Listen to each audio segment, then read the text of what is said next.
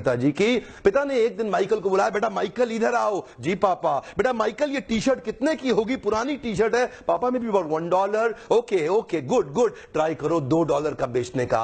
Michael सोचने लगे $1 की पुरानी टी शर्ट $2 की कैसे बेचूंगा। ध्यान दीजिएगा, माइकल ये नहीं बोले कि नहीं होगा, माइकल ये सोचते थे कैसे होगा। और यही माइकल की खास बात है, कम ऑन, बिलीव, बिहेव, बिगेट। अपने आप रिजल्ट आएगा जब आप ये सोचेंगे कैसे होगा, ये नहीं सोचना नहीं होगा। माइकल जॉर्डन ने टी शर्ट को धोया, उसको आराम से तय किया, सीधा किया, फोल्ड किया, बाजार में चले गए। दूर तक 8 घंटे घूमते रहे सड़क में, बड़ी मुश्किल से $2 की रेलवे स्टेशन के पास किसी को बेच के आए। माइकल जॉर्डन वापस घर आए, पिताजी को बोले, पिताजी ये $2 है। पिताजी बोले, ओ you did well in life, very good very good. अब 4 दिन के बाद पिताजी दोबारा बोले, बेटा माइकल ये टी शर्ट कितने की होगी? पापा $1। गुड गुड गुड, आज इसको $20 की बेचो। $20? माइकल ये नहीं बोलता था कि ये नहीं होगा, माइकल बोलता था सोचते हैं कि कैसे होगा।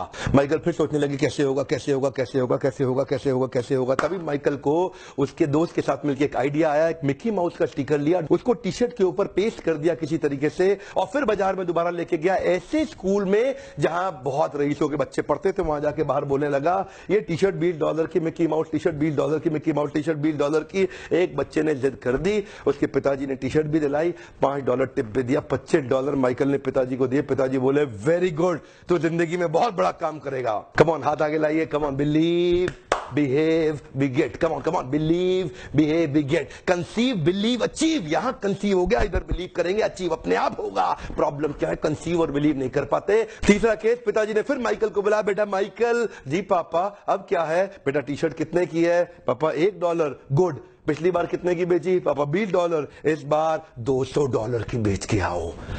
$200? माइकल ये नहीं बोले कि नहीं होगा, माइकल सोचे कैसे होगा। Come on come on come on, Michael सोचे कैसे होगा।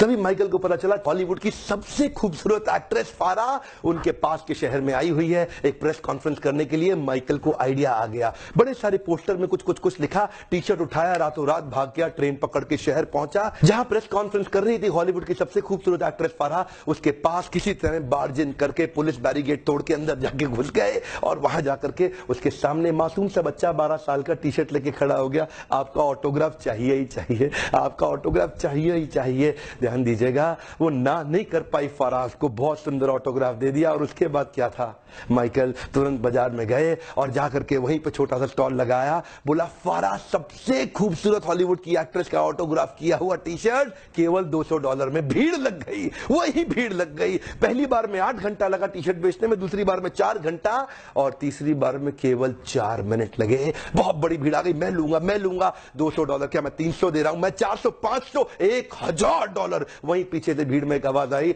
मैं $2000 दे रहा हूं और टी शर्ट मैं ही लेके जाऊंगा। 4 मिनट के अंदर $2000 की टी शर्ट बेची। और माइकल उसके बाद अपने पिता के पास गए, $2000 लेके। पिताजी की आंख में आंसू आ गए, बोले बेटा माइकल, अब तो जिंदगी में कुछ भी कर सकता है, अब तो जिंदगी में कुछ भी कर सकता है। और यही हुआ, ये वही बच्चा था जिसको बास्केटबॉल का भगवान माना जाने लगा। दुनिया के इतिहास में इसने इतने रिकॉर्ड तोड़ दिए बास्केटबॉल खेल खेल के। जानते हैं, conceive, believe, achieve, come on, believe, behave, बिगेट।